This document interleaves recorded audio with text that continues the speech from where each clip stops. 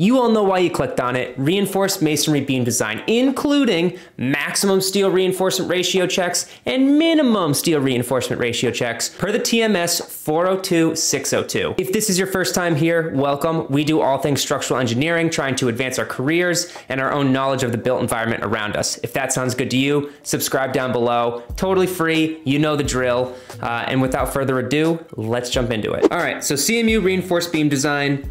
We have a simply supported beam that you can see there, simple elevation view. I have the self weight of the beam denoted in green that we need to calculate. And then we have 2 point loads at that are 2.5 feet from the edge of the beam. That's actually gonna be down to the center line of the support, and that's the same on both sides. And you have a little AA cross section right there showing all of the rebar in it. And basically, we have our design CMU properties over to the left, and we just need to determine, hey, is this beam adequate under the loading provided? So let's figure that out. Well, first of all, let's determine, we'll go green, what W is, the self weight of the beam. Well, we see right here, 69 PSF for the self weight of the beam. Beam's 48 inches deep. W is gonna equal 276 PLF. We today, I'm gonna switch back to red, are gonna be designing this whole thing per strength design, SD. So in masonry design, you have 2 paths forward. You can either do allowable stress design, ASD,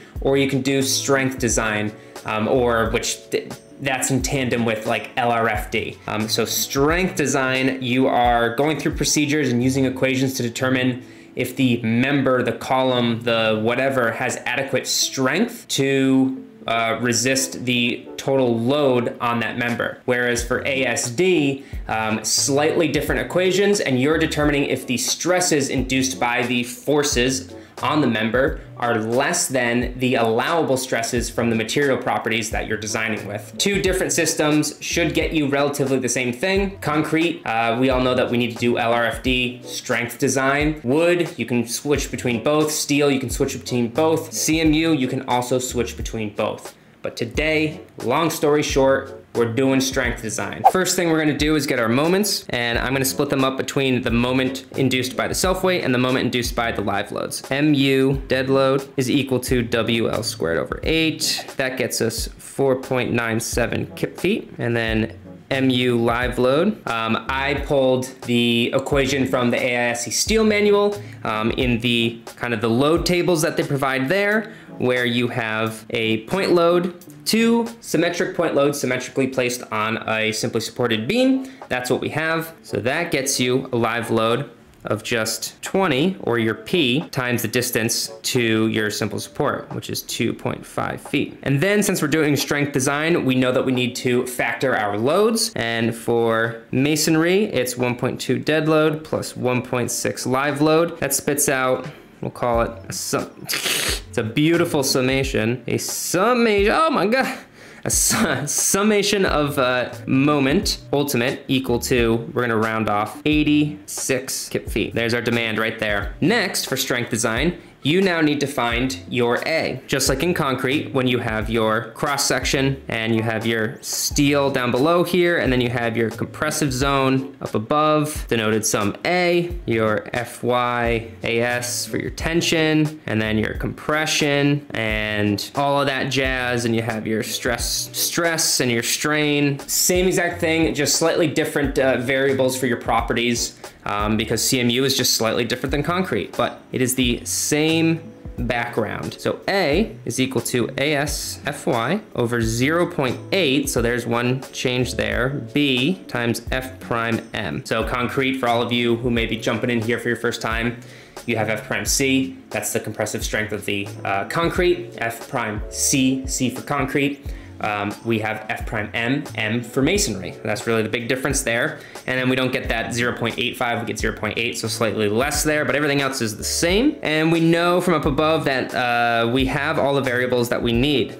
AS, we have 2 number 6s, so we're just looking at the bottom. If I come over here, only the bottom reinforcing steel. I know we have some up top in the compressive zone, but we're gonna ignore that as it was up above. It was 2 number 6s. I got my Chrissy, student detailing sheet, still use this thing to this day. Look down, 2 number 6s, or 1 number 6 is 0.44 inches squared. We have 2 of them, so AS is 0.88. This is regular rebar, so 60 KSI steel.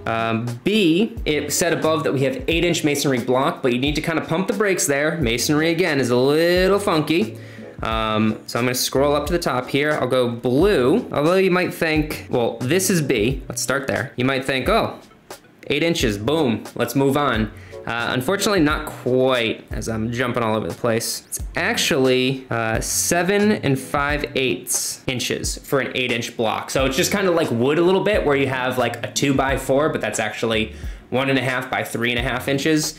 Masonry, same thing. You have 4-inch, 6-inch, 8-inch, I think you have 10-inch, 12-inch, but they're not exactly those dimensions. And you're gonna want to take the slimmed down dimension, because you can't account for that little itty bitty extra. You wanna make sure you're using what is actually there for section properties. So unfortunately, 7 5/8, that actually comes out to 7.625. And F prime M, 1500 PSI. Let's keep it, you wanna make sure you keep FY and F prime M equal terms, or equal freaking units, if I can remember. So we'll go 1.5 KSI. You can go the opposite direction, just keep them the same. All that plugged in gets you the following: 5.77 inches. Lovely. Next, just like we would for concrete, now let's find M sub n. Let's try to find the moment capacity of our member. That's what the following equation looks identical to concrete. And what's funny is you will notice when you do ASD design procedures, these equations vary slightly. Your properties of your steel and your masonry and all that kind of stuff, that changes as well. There's factors applied to that, but your load combos are different as well. There are no load combos, and it's the same approach, but different. And from a numbers perspective and equations perspective, it can look incredibly different. So don't panic if you're skimming online and you're trying to find that question to the homework problem or whatever, and you see some procedure that is way, way, way different than you thought you were looking for. You just need to pay attention that there's 2 different procedures and they are different from one another. Let's keep going. D. This is the effective depth down to our flexural rebar, which was up above, but I'll just draw it here, 45 inches, full depth of 48 inches, so D, that was easy. ASFY we have from above, A we solved, so let's plug all that in. MN equals 185.3 kip feet. And unfortunately, I don't have an electronic version of the TMS, but here it is right here. Next, you would need to find your phi for flexure, and that's in TMS, here I'll write it down. Well, it's 0.9 for flexure, and that is TMS 402, 602, 2016 edition, 9.1.4.4. That's where you get that sucker from. And Chapter 8, I believe, is the allowable stress design procedures, and then Chapter 9 is the strength design procedures. And you don't have any phi factors in allowable stress design, but you do in strength design. Again, that back and forth, that ping pong, but we've talked about it, so I'll get over myself and move on. You know what to do from here. Phi MN equals those 2 combined, which gets you 166.7 kip feet. Beautiful. All right, well, we've determined the capacity of the masonry beam, but now let's check for minimum steel reinforcement and maximum steel reinforcement. Make sure we're within code guidelines, because that's another huge thing. It's not just about strength. There's also all these other parameters that go along to make sure that we're designing safe, efficient structures. And of course, I have the TMS out again, but this is per 9.3.4.2. All right, we freaking get it. MN, which we solved for, must be greater than or equal to 1.3 times MCR. MCR being the nominal cracking moment of the beam. And now you're like, well, what's MCR? Well, hang on a second. Jeez Louise. MCR is equal, very simply, FR/SN. And FR is the modulus of rupture. And FR can be found in 9.1.9.2. And it's simply a table that's given based on some parameters of your CMU member. We will say that we're using S-type mortar, and the direction of flexural tensile stress is parallel with the bed joints in running bond, because we have a beam and then our tensile reinforcement is parallel in that beam. Just FR equal to 267 PSI. S sub n, we all know, we got our cross section, is just equal to BH squared over 6, which gets us 2,928 inches cubed. MCR is equal to then 65.1 kip feet. And that's after you divide by 1,000, you divide by 12. Make sure you keep all of your units consistent. It's very important throughout. And now if we take that and we get 1.3 MCR, that gets us 84.7 kip feet. And that's really the bread and butter, what we're looking for this check. M sub n, not phi m sub n, just m sub n, which is equal to 185.3 kip feet, has to be greater than 1.3 MCR, which it definitely is, so we are okay, which means that our check is complete for minimum reinforcement. We are okay. And this check ultimately is to make sure that we stay away from brittle failure modes in the masonry member that we're designing for lightly reinforced steel members. That's ultimately what this check boils down to. And in order to achieve this, the nominal flexural strength needs to be greater than 1.3 times the cracking moment strength. And that was just determined in laboratory testing through destructive, tests over countless amounts of samples and studies to determine that that's what it took in order to bypass that failure mode. Simple as that. All right, let's check for maximum reinforcement. This is governed in the TMS in section 9.3.3.2. And first off, what they want you to do is determine the following. MU over VD times DV.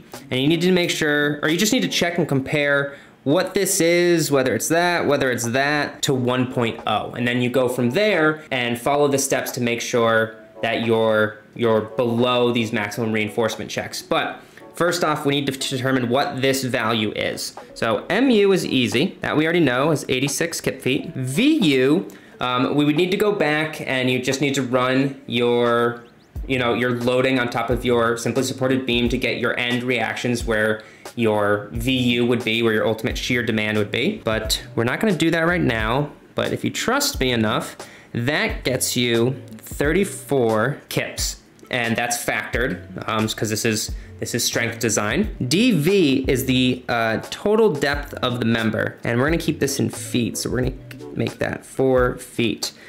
We plug all this in, MU over VU DV, gets you 0.63, which is less than 1.0. If you're greater than 1.0, a lot more things start to happen. But if you're less than 1.0 per 9.3.3.2.4, I know it sounds so dry. It's not the worst code in the world. I don't mind it that much. I haven't used it a lot, but through studying it, they did a pretty good job, I think. They state that there's no upper limit on reinforcement as long as this value is below 1.0. So there's no additional check. We know that we are just good as long as your capacity of your member exceeds the demand on your member. And it's as simple as that. We are okay. Before you leave, if you did learn something new, I'd appreciate a like down below, but you don't have to, it's just like those pity likes that I just gobble up. But seriously, if you did learn something, if you're feeling a little more confident about CMU, hit that like button. If I missed something, let me know seriously down below in the comments. I am studying this stuff right now for a test in October, and I need all of your help to let me know that. And if you're still here and you're hanging out, you like the auditorium, you like the vibe going on here, and you're learning something again, consider subscribing. Totally free, yada yada. But seriously, I would love you here to learn more along with me in my journey to become a better civil structural engineer. Without further ado, this is Rich with Team Kestava, and I will see you all next time. Later.